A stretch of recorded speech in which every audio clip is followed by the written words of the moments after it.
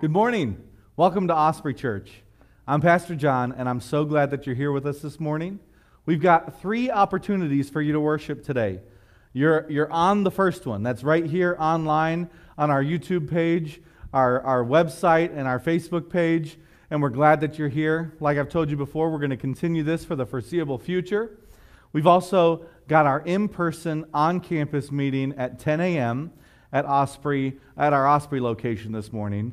And then additionally, tonight at 6 o'clock, we will be meeting in person for a relaunch barbecue at our Y location. That's at 6 o'clock at the Teen Center of the ESJ Y location. Folks, we're glad that you're a part of our lives, and we're glad to be a part of yours. I hope that you'll enjoy our worship time this morning, and I pray that God blesses you.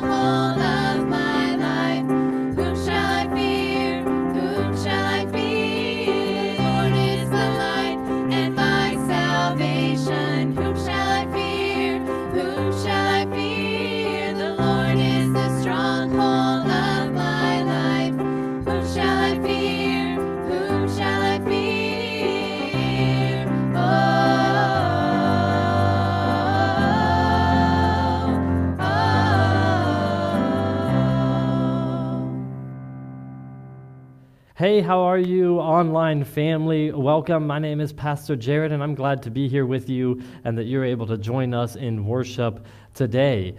We've got a lot of things going on. God is working in our church, and I just want to give you a few updates about what is going on so that way you're well informed of all that's happening in the next few weeks at least here at Osprey.Church. So first of all, today is our moving forward. Our church is moving into phase 2 of our reopening plan. Pastor John put out an informational video and post online on our website, and you can check that out. It's at Osprey.Church/go/update. So go to that website. You can see the video, or you can read through the information and be fully updated on our church's current plans and where we're at with regard to reopening. We started groups this morning and Sunday school hour, social distancing groups, and all sorts of information that Pastor John has provided about things coming up in the next few weeks. So check that video out. Again,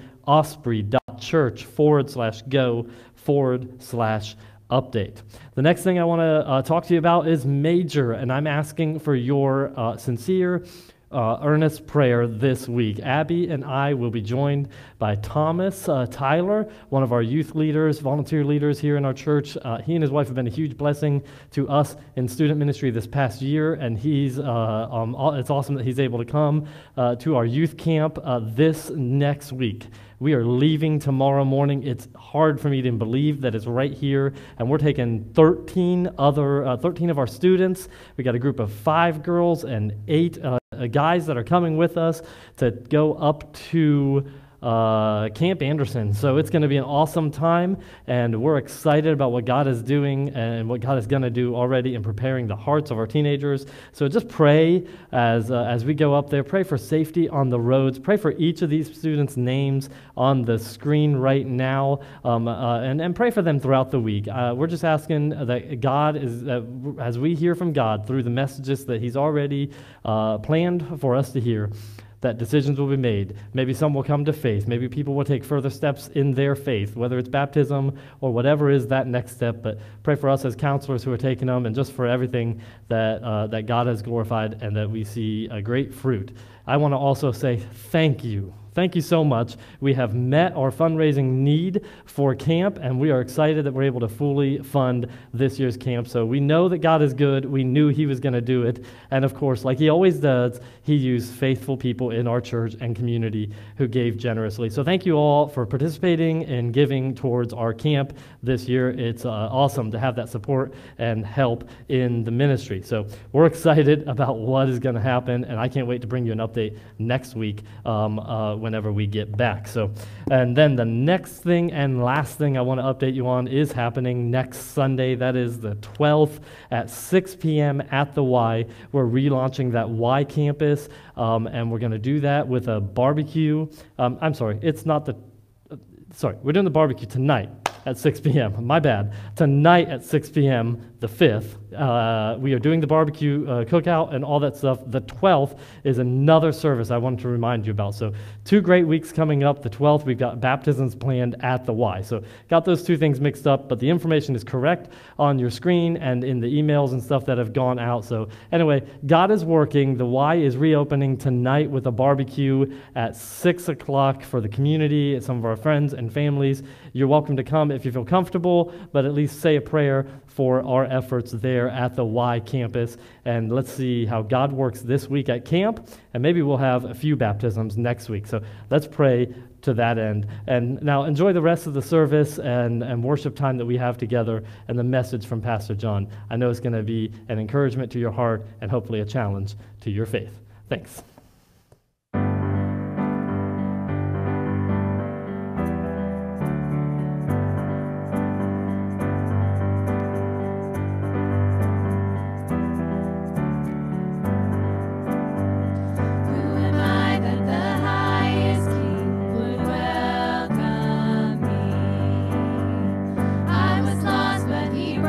Me, oh, His love for me, oh, His love.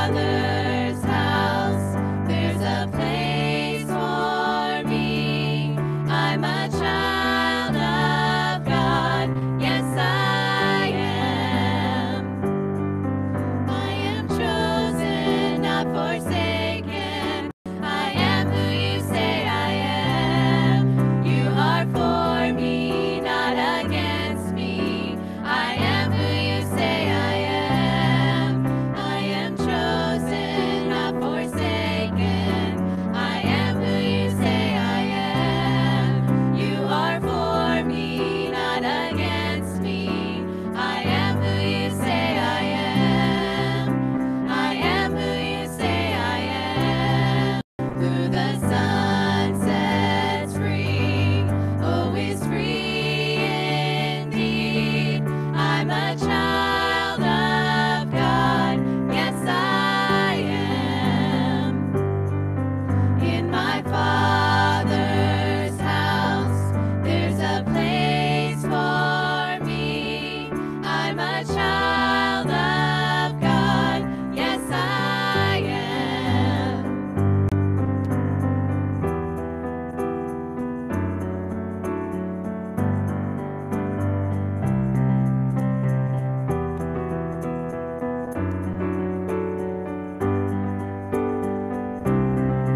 I am chosen, not forsaken. I am who you say I am. You are for me, not against me. I am who you say I am. I am chosen, not forsaken. I am who you say I am. You are for me, not against me. I am who you say I am. Oh, I am who you say I am. Yes, I am who you say I am. Who the Son sets free, oh, is free indeed. I'm a child of God. Yes, I am. In my Father's house, there's a place for me. I'm a child of God. Yes, I am.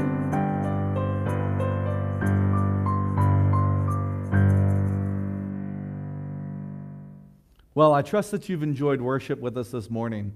We're continuing our study in the book of James. And this morning, we're going to talk about the kind of responses that we can have that will do and accomplish God's righteousness. And so we're going to be in the book of James, chapter 1, verse 19 and 20 is where we're going to start.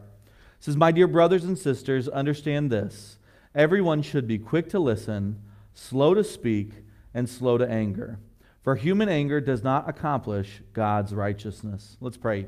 Lord, we love you. God, I thank you for your word. I thank you for the clarity of the guidance that you give us in your word. I pray that you'd help us this morning to apply your word to our hearts, that we can grow in you and accomplish the righteousness that you've called us to. In Jesus' name, amen. Well, I don't know about you, but I've noticed in the last few weeks that we have become a very opinionated people. Not just our town, not just our church, not just our country, but in general, it is a more contentious time in history than I've ever lived through before. Now, I understand that that's not the most contentious in all of history, but it's as bad now as it has been. And it's because, from my view, we all are dead set on sharing our point of view. And not just sharing our point of view, but our point of view must be the only way that's right. And our point of view must be true, and our point of view must be what everybody else needs to follow. And I'm going to tell you that the Bible gives us an answer to this problem. The Bible remedies this issue very quickly and very easily in this passage in James chapter 1. And it's not easy, but it's simple. And I think that we as Christians need to start following what James tells us to do here in this passage. I'm going to go with you in verse number 19. I'm going to just cover 3 quick points. The first one is this: just like James says, be quick to listen. I want you to understand that word listen has a connotation with it. The definition is to attend to consider, to understand, to perceive the sense of what is said. You know, sometimes we hear what someone is saying, but we're not really listening. And I want you to understand that we've got to be a kind of people, that we've got to be the kind of Christians that are going to listen with an intent to understand. That we're going to hear what people say, and we're going to do our best to understand where they're coming from and what their perspective is. Now, here's the thing. Does that mean that everybody's right? Absolutely not. But we must be sensitive and willing to listen. We've got to hear what people are saying. If your mentality is to quickly contend against anybody that believes different than you or thinks different than you, you're not responding in a biblical way. That's what the Bible tells us. Be quick to listen. We need to hear what those around us are saying. It doesn't mean that we have to affirm what they're saying and that we have to agree with what they're saying, but it's important for us to listen with the intent to understand. I want you to see in Matthew chapter 7, we're given an example of how this looks in day-to-day life when there's some friction added to it. Matthew chapter 7, verse 3 through 5, the Bible says, "Why do you look at the splinter in your brother's eye, but don't notice the beam of wood in your own eye? Or how can you say to your brother, 'Let me take the splinter out of your eye,' and look, there's a beam of wood in your own eye? Hypocrite, first look at the beam of wood in your own first take the beam of wood out of your own eye, then you will see clearly to take the splinter out of your brother's eye." Here's what I want you to understand. This passage is not saying don't correct a brother. It's not saying that. It's also not saying that if you see someone in sin that you should just let it continue. That's not what it's saying either. But what it's saying is before you ever speak to anybody, you should be taking a moment to examine what's going on in your own life. I want you to realize that we must consider what needs to be changed, adjusted, or corrected in our own lives in regards to a situation before we start to tell anybody else what they need to fix. Folks, can you imagine if we would start to examine self when we see something that's not right instead of blaming someone else? Can you imagine how politics would look different? Can you imagine how our towns and our cities would look different? Can you imagine how our churches would look different if we'd stop looking to blame each other for things and start looking for our fault in situations? Does that mean that I own responsibility for things that I did not do? Absolutely not. But what it does mean is I'm never perfect in a situation. Listen, as a pastor over the past 10 years, and as a youth pastor, I have had multiple situations where I have gotten into the situation of being the mediator between two parties. And I can tell you, without fail, every single time, neither party was without fault.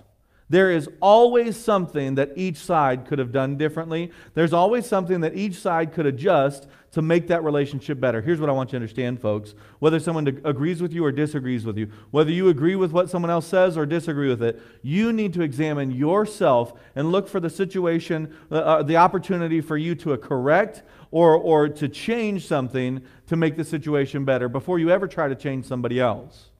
Now, folks, I'm not telling you got to be perfect before you can speak. If that was the case, I shouldn't be speaking right now. In fact, as I preach, I want you to realize that I follow this very example. I labor over the fact of what I need to change by what God has given me to share with you. I don't ask you to change what God is asking me to change without being willing to change it in myself. And folks, as Christians, though we're not going to be perfect, we must strive to understand, and then when we understand, we must strive to do all that we can and change all that we can in ourselves to make the situation better. I'll give you an example. This week, we started a little bit stricter guidelines with our masks. And it's not because I believe masks are the savior of the world. It's not because I'm afraid that God's not in control. It's because I looked at my life and my situation. I said, you know what? If I can wear a mask and it helps somebody feel comfortable come to church, or if I can wear a mask and it can help someone at the grocery store feel like I care about them and their life, if I can wear a mask and it make just a little bit of difference in whether you're going to catch a disease or not, it is worth it for me to wear a mask. Just like I shared in the video earlier in this week, as Paul said, I do it for the sake of the gospel. Folks, if I'm willing to lay down my life, if I'm willing to lay down my choices, if I'm willing to lay down my will for the gospel, for Jesus Christ, I should also be willing to put on a mask for the gospel and for Jesus Christ.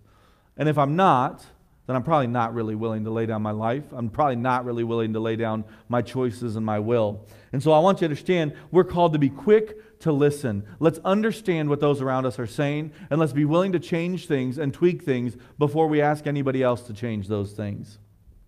He goes on further. He says, be slow to speak. That's our second point. We're going to be quick to listen. We're going to be slow to speak. And as I look at this, I want you to think about the green light is always there to listen, right? Be quick to listen. You've got the green light. Listen all the time. There's never a time when it's wrong for you to be listening to those around you.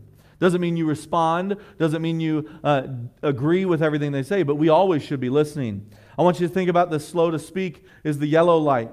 The yellow light is I got to slow down here. Before I say anything, I need to proceed with caution. And we see that in verse number 19. He says, be quick to listen, be slow to speak. This word speak literally means speaking your mind or conveying your own thoughts, feelings, and ideas. You know, so often we listen with the intent to correct, or we listen with the intent to respond. We listen with the intent to rebut. And I want you to understand that we need to be listening with the intent to understand. We need to be listening with the intent to build a relationship. And then when we have an opportunity to speak, it needs to be done so in love. The Bible says, speak the truth in love. And let me tell you something. If you're speaking outside of God's word, don't pretend that it's the absolute truth. Right? Our president doesn't speak the absolute truth. Our Democrats and Republicans don't speak the absolute truth. Your friends don't speak the absolute truth. People that agree with what you say is not the absolute truth. When we're speaking the truth in love, we need to be coming from a stance and from an understanding of God's word. Listen, folks, in a time of uncertainty, we have certainty in Jesus. We have certainty in the gospel. We have certainty in God's word. So he says, be slow to speak. Don't convey your feelings and thoughts and ideas just at the drop of a hat. You need to do so in love. You need to do so in a way that is helpful and that builds and that fixes the situation, not inflames it. You know, so often we speak with the intent to get our point across. What did that ever accomplish? Folks, we need to speak with the intent to make a difference. All right? So he says, be quick to listen, be slow to speak. There's our yellow light. And he says, be slow to anger. There's our red light. Don't let anger be the first thing. And here's the problem. Typically today, in our day and age, someone says something you disagree with and we jump straight to anger and we start yelling and fighting and creating more discord and creating more problems. This anger is the natural disposition of men. The character or temper that comes with anger. I want you to realize it's also agitation, impulse, it's violent emotion, wrath, indignation. So I want you to see that this anger literally is my knee-jerk reaction. I disagree with you. I want to fight with you. I'm going to fight with you. It says be quick to listen with the intent to understand. Be slow to speak the truth in love, and be slow to anger. Our anger, the Bible says, does not accomplish God's righteousness. So here's what he's saying. When you act on that impulse, that knee-jerk reaction, that frustration, that agitation, and you speak out of that, or you act out of that, and you respond out of that, you have effectively made yourself of no use. Your anger, your agitation, your knee-jerk reaction will not accomplish the righteousness of God. And as God's people and God's church, the only mission that we should be dead set about is reaching people with the gospel of Jesus Christ. And so if my anger cannot accomplish the righteousness of God, then my anger needs to be removed from the situation. Does that mean we're going to be perfect? Absolutely not. I fall prey to this all the time. I know that you do as well. But we need to be striving to listen, striving to speak in love, and striving to remove anger from our situations because it doesn't accomplish the righteousness of God. And you say, Pastor, how in the world am I going to do that? Listen, if you're like me, it is not natural. And let me just give you a hint. I know that you're like me. It's not natural for you to speak in love. It's not natural for you to listen with the intent to understand. It's not natural to remove anger out of the situation. It's not natural to remove agitation out of the situation. So it tells that we must be changed. We've got to be changed if we're going to make a difference. And there's two ways that we're changed. The first thing is that eternal change needs to be a relationship. You need a relationship with Jesus Christ if you're going to be changed. We see that in 2 Corinthians chapter 5, verse 17. The Bible says, therefore, if anyone is in Christ, he is a new creation. The old has passed away, and see, the new has come. Folks, when you begin a relationship with Christ, He makes you new. He changes your agitations, He changes your anger, and if you'll lean on Him, He'll change the way that you respond to a way that brings forth the righteousness of God. Folks, I want you to realize we need Jesus if we're going to respond the right way. If you've never begun that relationship with Him, I encourage you today, begin that relationship. It's as simple as A, B, C. Admit that you're a sinner. Listen, if you have anger and agitation, you're a sinner just like me. Just admit that, knowing that you need that changed.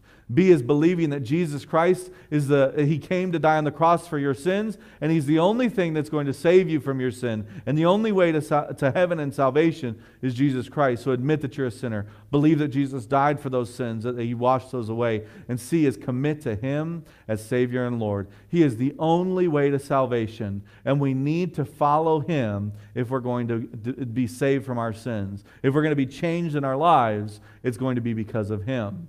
That's the first. You need a relationship with him. You say, well, I'm a Christian, Pastor, and I still respond in anger, and I don't bring the righteousness of God the way I wish I would. I still respond in ways that drive people away from Christ rather than pulling them to him. Here's what the Bible says. You also need a renewing.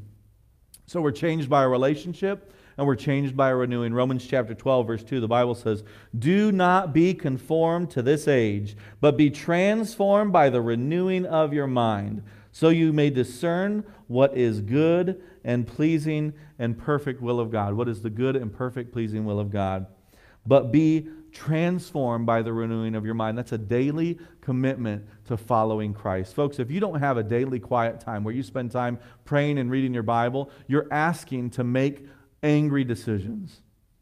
We need to be changed by the influence of Jesus Christ in our lives. He intends to transform your mind and transform your actions and transform who you are, but it only happens when we have a relationship with him and we go to him for renewing.